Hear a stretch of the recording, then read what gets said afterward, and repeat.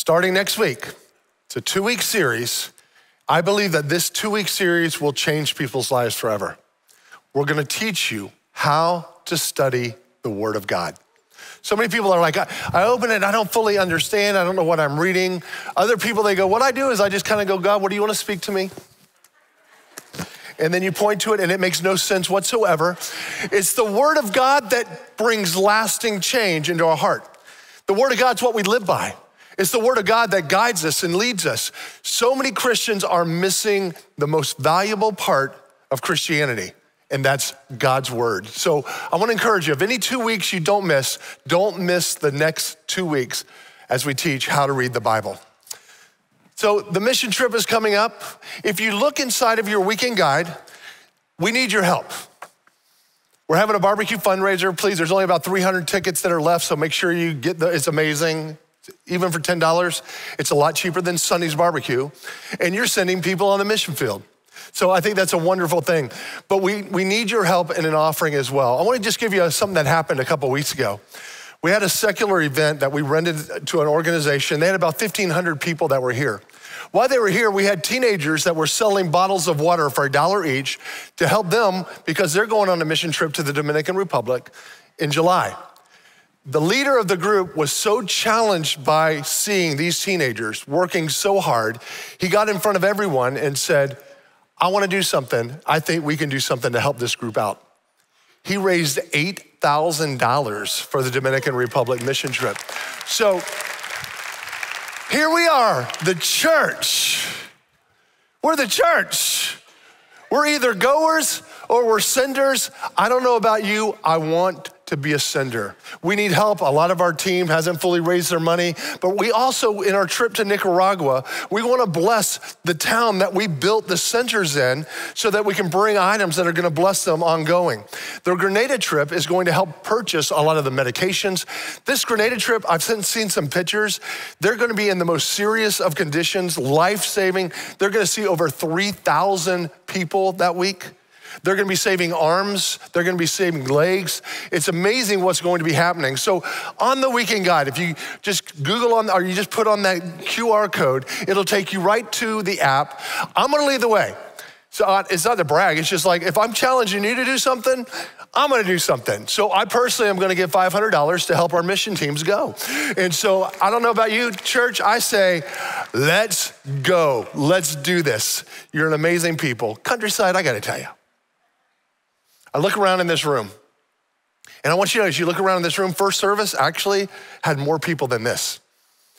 God's moving in us and through us.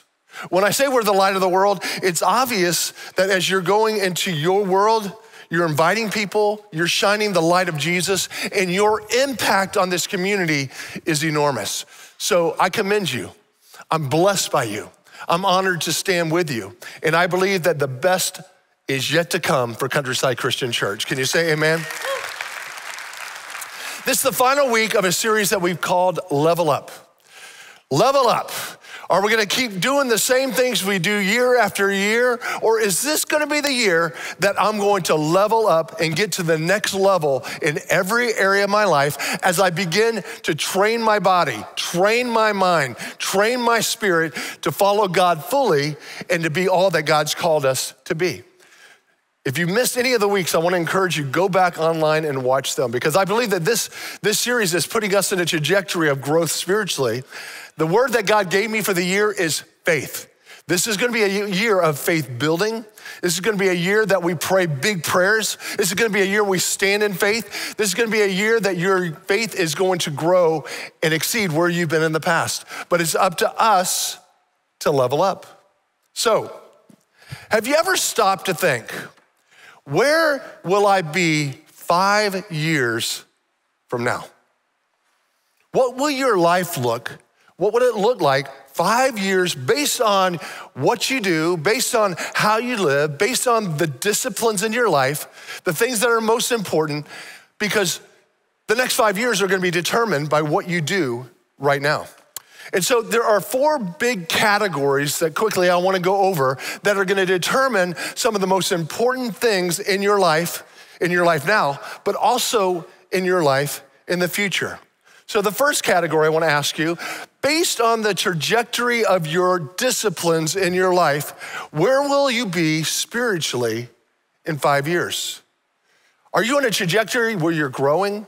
Are you hungry for God? Do you come to church looking to be fed and excited and you're on time for worship? That's a joke just for some of the second service. Do you feel like you're growing closer to God? Is God using you in ways that you've never seen him use you? Do you find yourself praying more, seeking closer to God in your relationship and becoming more like Jesus? Because if that's where you are right now, I can't wait to see the spiritual giants that are gonna come and develop over the next 5 years. Because what you do spiritually today is going to determine how you are spiritually in the future. For some people, it may be the other side where, church can be hit and miss as long as the Bucks aren't playing, as long as I didn't stay out too late on Saturday night. Maybe you feel yourself, maybe here we are, it's the end of January. I'm not as excited as I was 2 weeks ago. I made it through National Quitters Day on January 12th, but it's just getting to be a little bit of a challenge.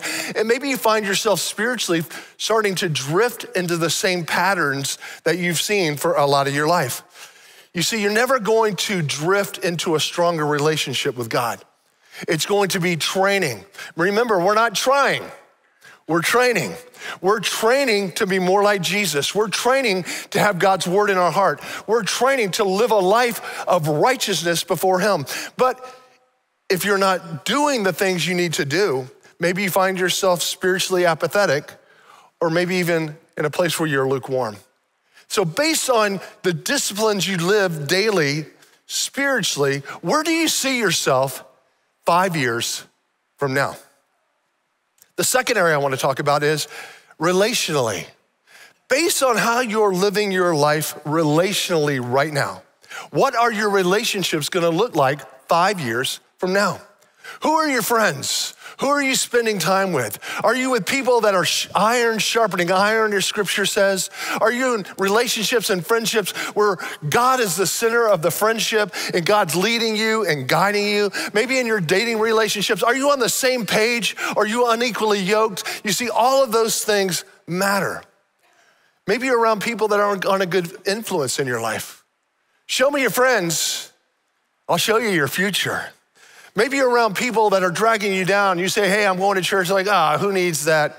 Or maybe you talk about the Lord and they're like, I don't want to hear your God stuff. See, as iron sharpens iron, friends are to be in our life to make us better, to make us stronger. So if you're in relationships and friendships that are drawing you and dragging you down, I would say, where will you be friendship-wise 5 years from now? What about your marriage? What are you doing in your marriage to make your marriage stronger? Are you growing together spiritually? Are you having a plan to be together? See, Elaine and I, we didn't drift into 34 years of excellent marriage where we love each other now more than we've ever loved each other. It wasn't by chance. Elaine's an extrovert. I'm an introvert. So let me share you the difference between relationships. So Elaine is energized by being around people all the time. So when she comes home on a Sunday, she's like, whoa, praise the Lord. She wants to talk about it sometimes. As an introvert energizes themselves by being alone. And so she comes home excited. I go home and I leave my dress shoes on, I leave my jacket, and I crash on the couch sometimes for 3 or 4 hours without blinking. But you see, we understand the differences in our relationships, and I can't allow me being an introvert to interfere with her needs and her love languages. Her love language is quality time. Quality time is number 5 on my love language out of 5. So what do? We have to be very intentionally focusing on one another to meet each other's needs so that we're growing together. We're doing things that make our marriage better. We look at each other and we hopefully, as husband and wife, we're making each other as individuals stronger and closer to the Lord. But then there's some people, maybe you're struggling in your marriage. Maybe you found yourself in a place where you feel lukewarm in the marriage and it's just not exciting you and you feel like you have nothing to talk about. Have you ever gone to a restaurant and you see a couple and they're both staring away from each other on their phones the entire time they're eating? See, that can happen without a focused, disciplined life towards making your marriage strong. The third area is financially. How are you doing? How are you doing financially? Based on what you're doing right now and your disciplines that you're living with in your financial life, are you getting out of debt or are you getting into more debt? Are you living beneath your means or are you living above your means? Are you living with financial margin or are you living where you're always trying to catch up? Because number one thing that is the highest stress level for anyone is financial pressure. Marriages that meet with me, number one reason why they divorce is because they can't take the financial pressure. So going into the next 5 years, are you having a plan where you're gonna get out of debt? You're gonna live financially free. You're gonna be able to pay things off and you're gonna live under what you can possibly do, because what you do now is what's gonna determine financially where you're going to be in 5 years. The last area is physically. Are you gonna be better physically than you are now in 5 years based upon the way that you live your life, based upon how you live physically with your body, what you put inside of your body? Do you realize that 5 years from now I'm 58, so some of y'all say, well, I'm getting close to that, but 5 years from now, you can actually have more energy than you have right now. Based on what you do, based on what you put your body in, based on what you discipline yourself to do. 5 years ago, I was eating all the wrong things. I was drinking all the soda. I was all carbohydrated up. I had a brain fog. I was exhausted all the time. Now, 5 years later, because I made some changes, it made an enormous difference in my life physically. So 5 years from now, based on how you treat your body, the temple of the Holy Spirit, where will you be 5 years from now? Think about your life, what it's going to look like. Many of the things are beyond our control. There are things and circumstances, there's things that can happen, there can be sicknesses or things that we can't control, but we can pretty accurately predict with a high degree of accuracy what your life will look like, number one, by this. The habits you have today will shape who you will become tomorrow. Some people are like, hey, I really have this goal, I really want, well, what are you doing? What are the disciplines in your life and the choices that you're making every single day that's going to lead over time to be right where you wanna be in the future? So if you look at your life today, 5 years earlier, you're a product of what the previous 5 years had led you to be right now. See, I heard someone say this way, they said that when you're born, you usually look like your parents. Some way, oh, I got their eyes, I got their mouth, I got their lips. But when you die, you look like your habits. So when you're born, you look like your parents, but when we die, we look like our habits. The habits that you have today will shape who you're gonna become tomorrow. The way you look now are based on the last 5 years. What you're gonna look like in the future is based on what you're doing now and in the next 5 years. So, do you like the direction that your habits are taking you? You see, intentions don't determine direction. Actions do. So you can get up and say, man, all right, today I'm gonna pray today later on, I'm gonna get in the word later on, I'm gonna work out later on, and at the end of the day, you don't do any of those things. Intentions will never determine the outcome of your life, but it's the actions you put behind the intentions that will absolutely change your life forever. Can you say amen? All right, how many are ready to get into God's word? Hold the Bible up. Father, anoint this word. This is an important one today. Anoint my mouth to speak and give us a heart to listen. It's your word that changes us. In Jesus' name, amen. Galatians chapter 6, starting in verse 7, it says this: do not be deceived. God cannot be mocked. A man reaps what he sows. Whoever sows to please their flesh, from the flesh will reap destruction. Whoever sows to please the Spirit, from the Spirit will reap eternal life. So let us not grow weary in doing good, for in a proper time we will reap a harvest if we don't give up. Don't be deceived. Paul's talking here, and he's saying, don't be deceived. Don't allow yourselves to stray away from God. In fact, if it's translated correctly, he says, don't be stupid. God cannot be mocked. Paul's words are strong here. They're direct here because they're so important to what our future is going to look like. There are extreme differences that he's putting before us in this section of scripture. It's your flesh, which equals destruction and death, or you're feeding your spirit and you're sowing into your spirit, which will reap eternal life and righteousness. Sounds pretty heavy, doesn't it? You know why it sounds heavy? Because it is heavy. The enemy wants us to walk around with blinders in our eyes and miss the direction of what God has called us to do and who God's called us to be.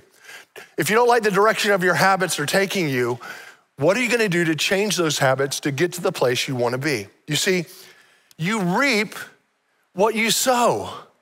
Do you have the harvest that is coming? It's coming because of the seeds that you're sowing.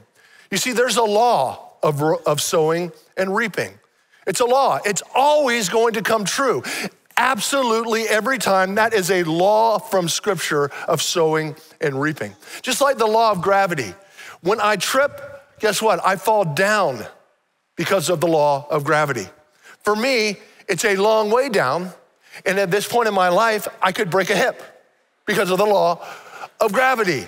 I never fall up, I fall down. So today I want to look at the direction of our lives based on the habits that we're living our life by, and I want to give you 3 laws of sowing and reaping. We're going to talk about what you reap, what you sow. You reap more than you sow, and you reap after you sow. So number 1, let's look at this together. You reap what you sow.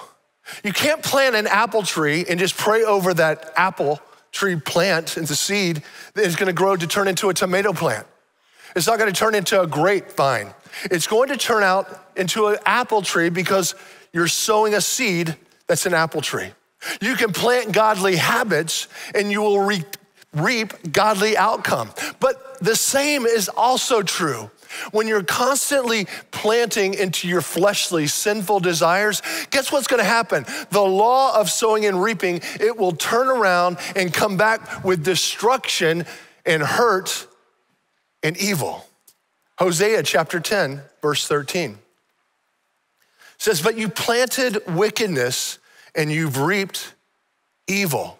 You see, you can't go to work and be late every day, give a half-hearted response to what's in front of you, have a bad attitude that nobody wants to be around you, and expect to be promoted.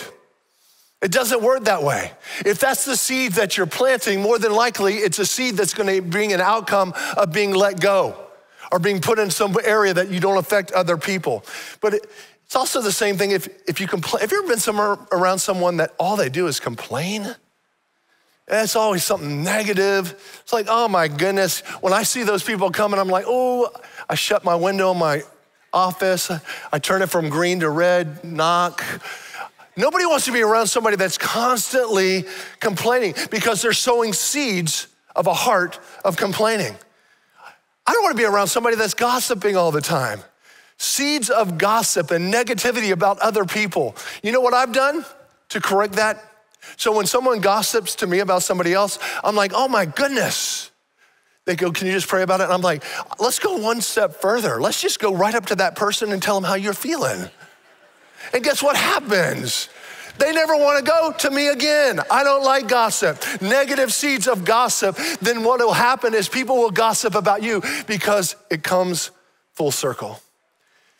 If you sow seeds of lust, and you're sowing seeds of looking at things you shouldn't be looking at, don't be surprised that you're gonna struggle with intimacy in your marriage because it's a law. What you sow is what you reap. If you feel like I can eat anything I want to eat, never exercise, drink a 6-pack of beer every night, guess what? When you look in the mirror, you're probably not gonna see a 6-pack right here. It's a law. It's what's gonna happen. You see, it's not a punishment that God's giving you. It's a harvest. It's a result of what you've planted. So if you don't like what you're reaping, change what you're sowing. If you don't like what you're reaping and you see what's happening and you don't like what's coming your way, look at what you're sowing and change that and allow God to bring the harvest that deeply is inside of you, your greatest desire, to reap godliness and righteousness. So number one, you reap what you sow. Number two, you reap more than you sow. What you sow, God always multiplies. Mark chapter 4, verse 20. It says, and the seed that fell on good soil represents those who hear and accept God's word and produce a harvest of 30, 60, even 100 times as much as they planted. You plant a tree, guess what? That tree is gonna produce many more seeds, which will produce many more trees. You reap more than you sow. If you sow kindness and you show care, what will happen is it will come around and people will treat you more kindly. I tell you what, I love being at the front door where I get to shake many of your hands and I get to show kindness to you as you walk in these doors. A lot of you, I know your name. A lot of you, I love your hair. A lot of you, I compliment your shirt. But guess what? I'm sowing that kindness, but you have no idea how much I'm reaping back from you. You have no idea. The kindness that you show me so far exceeds anything that I'm showing to you. It's a harvest, it's a law, that's what happens. If you sow seeds of unforgiveness and anger, what will happen, you'll have a heart, and your harvest will be a heart of bitterness and a hardness of heart. And let me tell you, that's the right where the enemy wants you to be. If you can get bitter, allow unforgiveness to hold you back, you will not reap the harvest that God has for you. So there's a book that was written by Darren Hardy.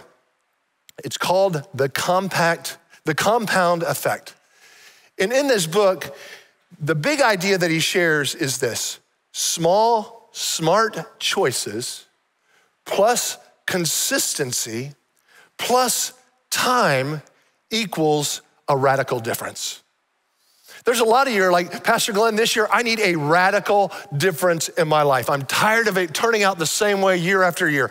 Well then listen, small, smart choices plus consistency plus time equals a radical difference. In his book, he uses the same man and he uses two different scenarios based on the disciplines in his life to have two drastically different outcomes. So it's called the 125 calorie difference. Now I'm gonna take it and give you more of a spiritual spin because I'm a spiritual dude. And you're in church, and we're about spiritual transformation in this place. Can you say amen? So I'm gonna talk about someone who's been consistent in church and consistent spiritually versus someone that is inconsistent. So the inconsistent one, you know what, it's the end of January. Maybe I'll start going every other week. Maybe I'll start going once a month. I'm gonna wake up late because I'm tired in the morning. I stay up late at night. He drinks a glass of wine every night, but he feels like, you know what, it's time for me to add a second glass of wine, and that's 125 calories extra. And he feels himself, because of his inconsistency in every area of his life, he feels the intimacy with God is gone. He finds himself looking at things he shouldn't look at online, and it puts him into a place where he feels completely disconnected from God. The second scenario is someone that says, this year will be different for me spiritually. You're faithful in church. You're seeking after God. Some of you are in Pastor Tim's Bible study. Look at you. and you're connecting in a group and you're finding yourself growing. Next thing you know, you're like, you know what, I'm gonna serve. I wanna be part of the church. I wanna be part of the life of the church. I'm gonna go to bed early so I can get up early and get on my face with God. And what they find is they get closer to God. They're not tempted by the things they were once tempted by. They read the Bible and they fill their heart with the things that will reap righteousness. So with these two scenarios, there's not a noticeable difference. So within 6 months, it seems about the same, 9 months, starting to feel a little bit different after 14 months. But just after 2 years, the inconsistent guy, he feels guilty and quits everything he was doing for the glory of God. He's added that extra glass of wine, which is 125 calories, which over a 27-month period is 117,000 more calories of intake. He gains 33.5 pounds, feels distant from God, loses his confidence, struggles at work. He's overlooked for a promotion, adds the financial pressure and not able to do the things that they need to do. He finds himself watching things, gets caught watching things by his wife, and now he's at a place he doesn't know what's gonna happen. And then there's the other side, the church consistency, serving God, working on getting closer to God, realizing that we're not trying, we're training. And then in fact, he says, you know what, I don't even need that one glass of wine. So he cuts back 125 calories. And what he does, he loses 33.5 pounds in that 27-month period. He's training to be close to God. His confidence is growing. He's promoted at work. He now is living within his means. He's saving money instead of spending money. He has a heart of generosity and ends up going on the dream vacation his wife always wanted to go on. His marriage is more intimate, growing, spiritually connecting, all because consistency. Some of that was subjective because I'm a pastor, I added some spiritual things there. But the weight is not. 67-pound difference based on 125 calories. See, it's not just what you do occasionally, it's what you do consistently. It's not what you do with your habits and your disciplines occasionally, because occasionally it's not gonna make a lasting difference in your life. It's what you do day in and day out. You don't like what you're reaping today? Change what you're sowing. Because when you sow, the Bible promises you will reap what you sow. Can you say amen? So number 3, you reap after you sow. You reap in a different season. You see, you plant maybe in the fall, you reap in the spring. But why do we get so discouraged when we don't see the progress happening right away? I want to see a harvest tomorrow for something I do today. That's just not the reality. I prayed 5 straight days during this fast and I feel nothing. Listen, I used to go to the gym every year. I did, for like a week. And I can remember every time I go, I'd have these super intentions. In fact, one time I worked out so hard, my brother had to carry me out because I fainted. But after working out for a couple weeks, I'd always get on the scale. I'm like, man, I'd look in the mirror. I'm like, man, there's not really nothing happening here. And then I would find myself after a couple of weeks doing what everybody else does and quit on National Quitters Day. And guess what? I didn't see the results because results are not always going to be right away. We live in a microwave generation. We want it now. You go through a drive-through and you're sitting for more than 5 minutes, you're mad. And you're going up to the person, give them, there's a hope card, and you're like, come on, hurry up with my food. But you see, some of you say, well, this is the year I'm getting out of debt. And I'm gonna stop drinking Starbucks. It's overpriced. And after a month, you save $100 from your normal budget. But then you look at your student debt and it goes from $27,500 to $27,400. And you're like, I just can't get anywhere. How am I gonna ever get ahead?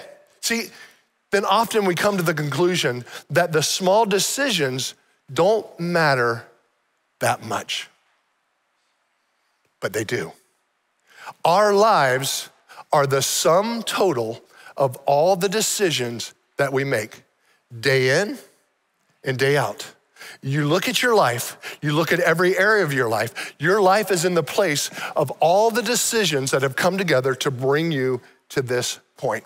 You see, in every action that we take, you're choosing a direction with your life.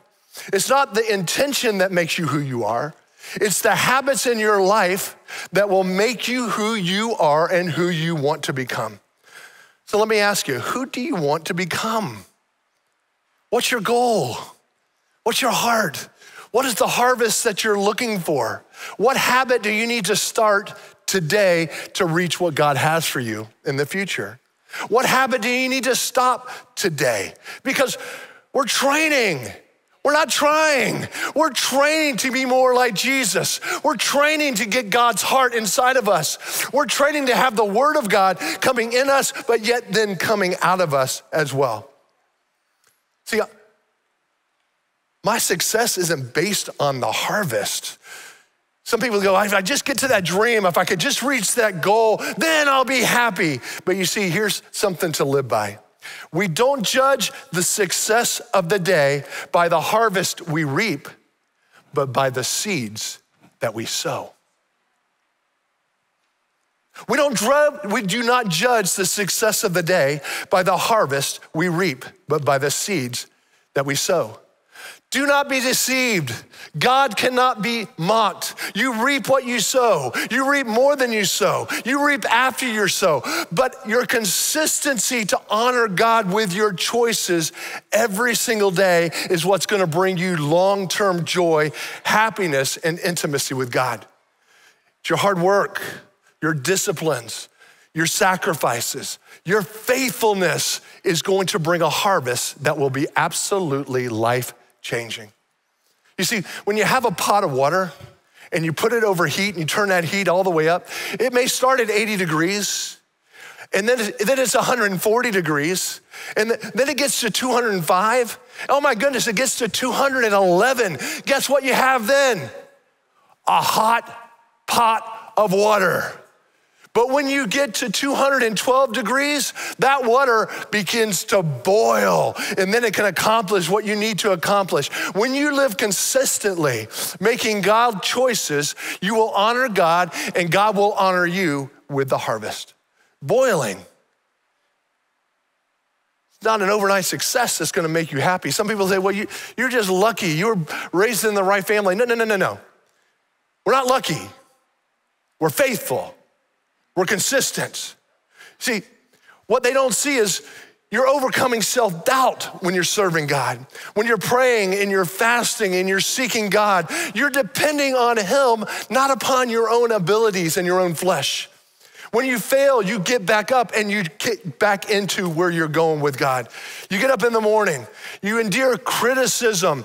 Let me tell you, as a Christian, you will endure criticism, but you don't quit. You get back up and you live the life that God's called you to live. You see, it's the small, consistent differences that's gonna radically change your life forever. See, the things that no one sees is what brings the results that everyone wants. Church, hear me. Hear me. I'm getting fired up already at the end of this message. Hear me. Don't give up. Don't stop planting.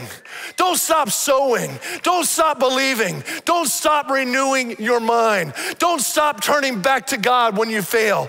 Don't grow weary in doing good. For in the proper time, you will reap a harvest if, everyone say if you don't give up. It's not easy. It's not gonna happen overnight, but you will, it's a promise of God, reap a harvest of righteousness for the glory of God if you don't give up. So don't ever stop. Don't ever stop giving. Don't ever stop sowing. Do not ever stop seeking the face of God. Because you know what? When we were born, we looked like our mom and dad. But when we die, we're gonna look exactly like the habits that we lived. Galatians chapter 6, verse 9. Let us not grow weary in doing good. At the proper time, we will reap a harvest if we don't give up. Now, let me get down here so I can see your eyes. That's my testimony. That's mine and Elaine's testimony. People, they come and they see, well, you're on the big stage. Well, you had no. Yeah, I'm the lead pastor of this church, which is the most incredible honor that there is. But I haven't always been the pastor of this church. I served in the nursery with my wife for 5 years. We were just faithful. We just kept showing up. Parents were so thankful. Kids were hanging on to my leg. Divorced kids, the boys were just like, man, 5 years. We didn't quit. There were some days where like, man, these kids are driving us nuts. But we didn't quit. We served with the middle school for 8 years. Let that sink in. For you parents, you only have about 6 years with your middle schoolers, or 4 years, 3 years, 8 years. Did we want to quit? Sometimes we got weary, but God always encouraged us, do not quit. 12 years with the high schoolers. Listen, this church is 43 years old. Guess how long I've been a part of Countryside? 43 years. The whole key, here's the thing. After 43 years, we keep showing up. We don't quit. Were there seasons in a 43-year history that was difficult in this church? Absolutely. We were pursued by 4 of the largest churches in America to leave here, to go there, and God said, no, you will remain where I've called you to be planted. So, you don't quit. And now, church, now, my goodness, now, 2023 was the greatest year of harvest that Countryside Christian Church has ever had under my ministry. You can look around and see what God's doing. If I would have quit, if I would have given up, I would have missed all that God had with all of those years of sowing, but I didn't quit. I want to encourage you. You may get tired. You may get weary. Don't give up. No matter what your circumstances may look like, no matter what the people around you are saying, no matter what's happening in your home, with your kids, with your family, don't give up. Stay faithful. Keep showing up. Well, I don't feel like going to my group. Your group needs you. You keep showing up. And when you show up, you grow. And when you keep sowing seeds of righteousness, the righteousness that God brings inside of your life will radically change your life forever. So I speak this over you, Countryside. What your life is gonna look like over the next 5 years, when you sow into righteousness, into godliness, you will be radically changed by the spirituality of God, and your spiritual transformation will bring a lifetime of joy, peace, and what God has for you in your future. How many want more of that? Amen. Father, you see our hands and our heart. We want more of you. Less of us. We love you so much. God, worship was so good today. As we just focus on your goodness, you're always so good to us. Your goodness never stops running after us.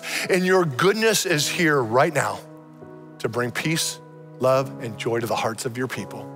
With every head bowed, every eye closed, before we dismiss today, maybe you're here today. Maybe you've been sowing seeds in the wrong areas of your life, but today you're hearing about what God wants for you. But you've never surrendered your life to him. You see, God is not one of those gods that say, well, you can just work yourself to this. No, it's by grace that we're saved through faith in him. We're never gonna be good enough, but God's grace is good enough. And he went to the cross for your salvation, for your sins, to give us a life of joy and abundance. But we first have to surrender our heart to Jesus Christ. If you're here today and you say, Pastor Glenn, that's what I want. I want that. I'm ready to see my life radically changed. And it's gonna start by surrendering to Christ. If that's you, raise your hand when I count to 3. 1, 2, 3. Raise it up high. Yep. Hands all over. Thank you. Yes. Thank you. Wow. Can we all pray together for the sake of those that raised their hands this morning? Just pray after me. Lord Jesus, thank you for who you are. You're a good God. You're a faithful God. Today, I surrender my life to you. I ask you to forgive me of my sins. Come into my heart. I accept you, Jesus, as my Lord, my Savior, my God, and truly my best friend. In Jesus' name, amen. Can we all stand together? Let's give the Lord a great praise offering. He's so good to us. But Pastor Tim is not in today, so I'm gonna be praying over you. Don't forget, barbecue tickets, get them right in the front lobby. If you've already got your ticket, go on over. If you did it online, they got your name at the table over by the Student Center. But let me ask you before you go today, how many want more of Jesus in every area of your life? Lord, more of you and less of us. I pray right now for every single person in this room. I pray, God, for those that are married, that you would bless their marriages. I pray for their children. I pray for their home. I pray for their neighbors. I pray for their future. As we walk out these doors today, we're walking into our mission field. Anoint us, bless us, and use us to bring glory to the name of Jesus Christ. And everyone said, amen. God bless you, church. Love you so much.